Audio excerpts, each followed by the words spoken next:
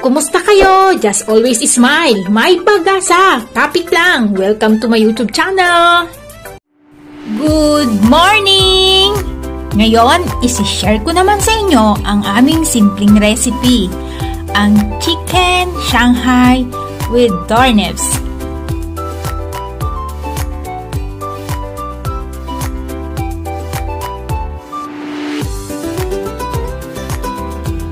I-prepare na natin ang ingredients.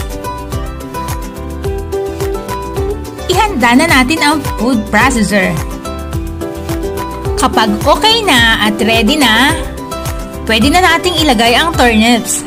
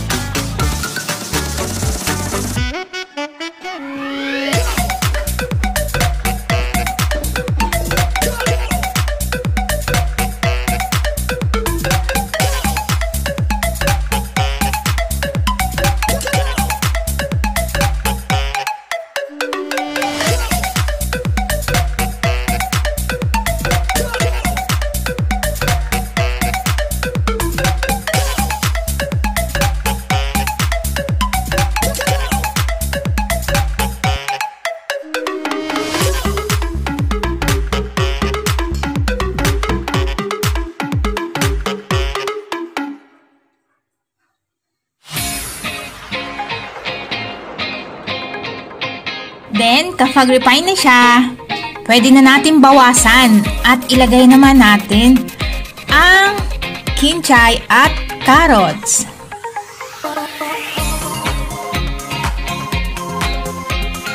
Isama na rin natin ang sibuyas at bawang.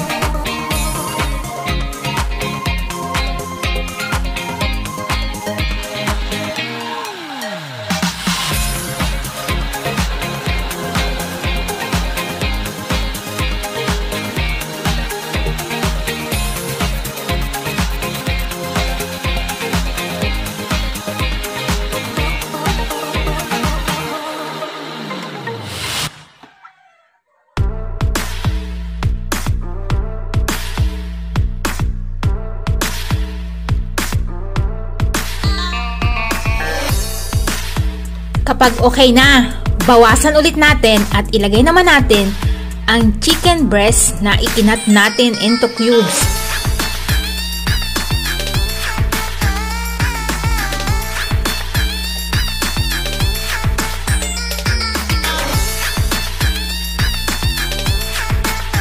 Lagyan na din natin ng black pepper, herbs and spices at salt para dito mas malasa na talaga siya. At yung karne, nanunuot sa loob niya yung lasa.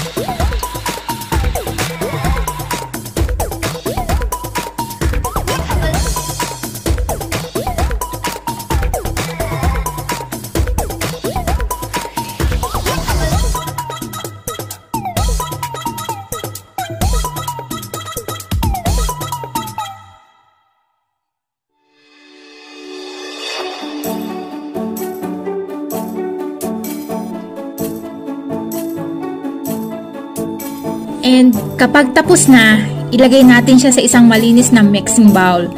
Then, i-mix natin siyang mabuti. Pwede nating gamitin ang ating malinis na kamay.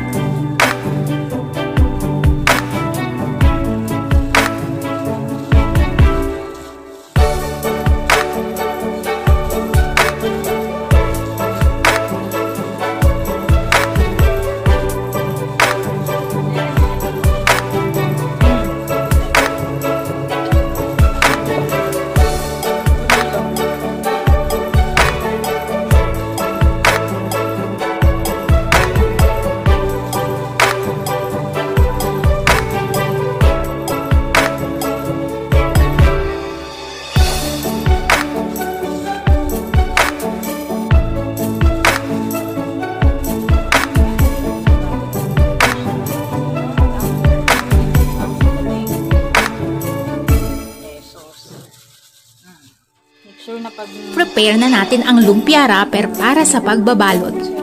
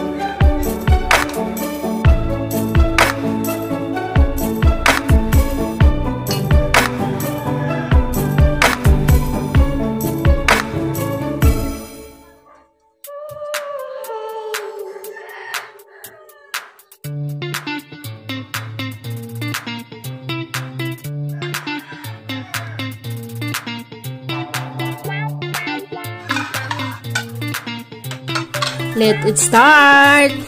Kalahating kutsara. Pwede na yon, saka dagdagan na lang pag kulang. Then, makikita natin yung result.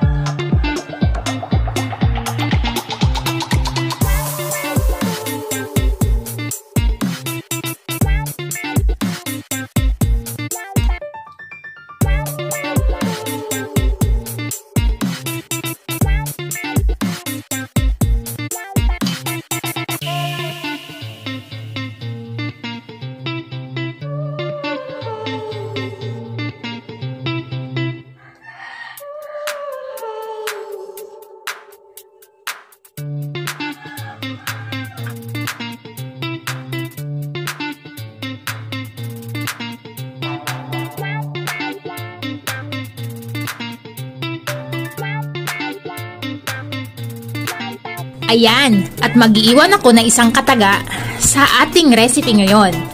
Mas masarap ang fruit of flavor kung marunong tayong maghintay ng tamang oras at panahon. Ayan, magluto na tayo. Painitin na natin ang kawali at ilagay ang mantika para matikpan na natin kung masarap ba ang ating ginawang chicken Shanghai with turnips.